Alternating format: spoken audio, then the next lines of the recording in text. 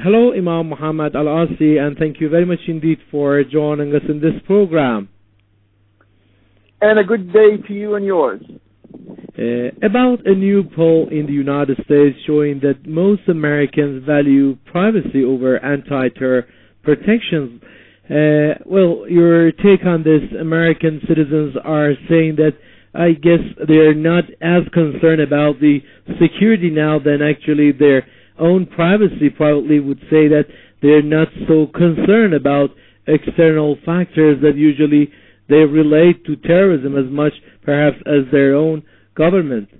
Well, to comment on that news item or that survey that was done, the American people they consider themselves a bastion of freedom. One of the states in the Northeast has a motto that says, "Give me freedom or give me death." What happened, though, after 9/11, there was a hype, a security hype, that made the American people feel that they are threatened. And ever since then, it's been right now, we're talking about almost 12 and a half years or so, that hype, that official scare tactic that was pursued by the different agencies of the American government, particularly the media that has become a mouthpiece basically for Washington officialdom, that type of scare tactic is wearing out. And the Americans are going back to their instincts and to their nature, which is one that loves freedom.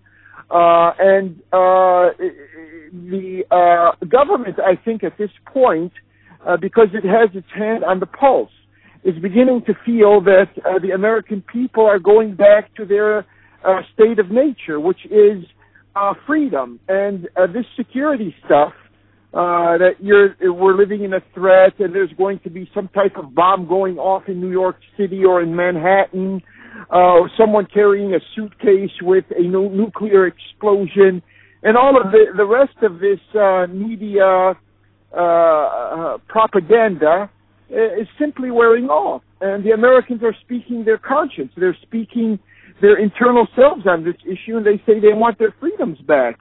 The security state, the police state that the U.S. government has become is getting on the nerves of the American people.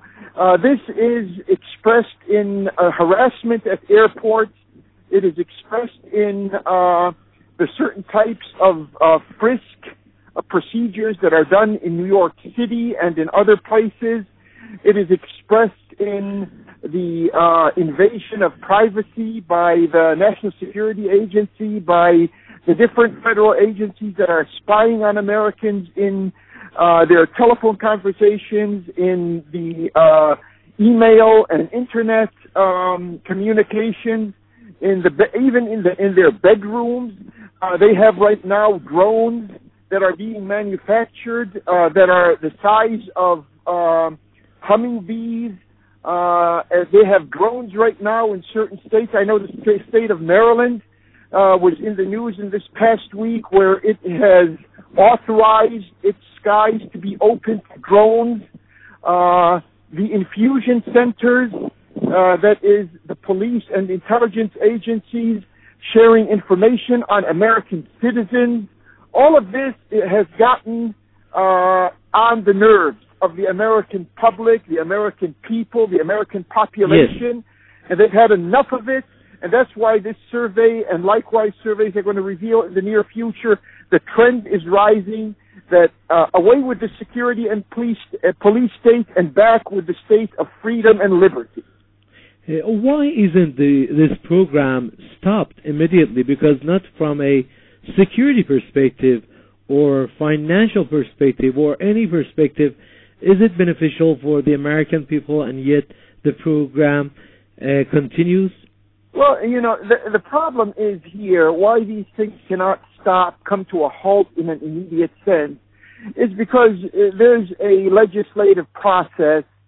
There are laws here, and the problem here is that the American Congress is the Congress of lobbies and big money. It's no longer the Congress of Main Street and popular America. And this is another area that has to, change. And I think the next elections that are coming up, the midterm elections this year, and 2 years down the road, the big election cycle, all of these will reveal that the American people are no longer beholden to these two Republican and Democrat parties that have sold out the interests of the American people. I may remind some of your listeners that for the first time in American history, 42% of those who are registering to vote are registering as independents.